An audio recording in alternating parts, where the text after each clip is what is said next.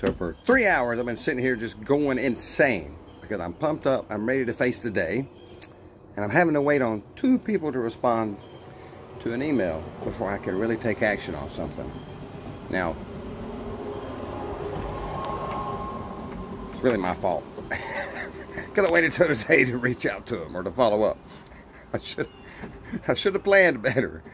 If I was more organized, then I wouldn't be sitting here going crazy.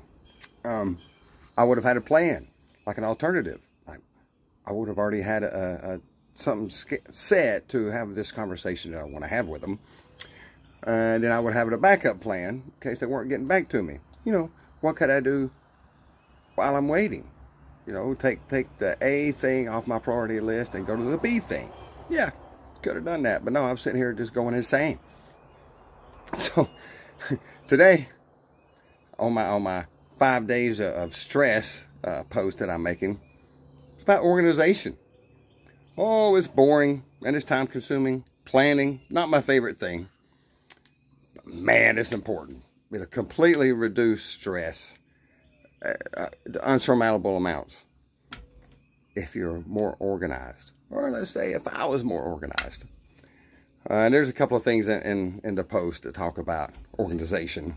There's all kinds of tools and tricks and support that I have available to me, and I don't use them to the best of my ability, but I'm getting better. If anybody else needs some tools, you know, just reach out to me.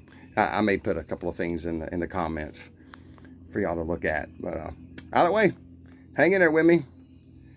I know as soon as I start doing my B priority, the A is going to call or email me back, and I'll have to stop, and that drives me crazy. But I'm going to do it. Let's get on with the day, because remember, y'all were born of greatness and for greatness. So enjoy this beautiful weather.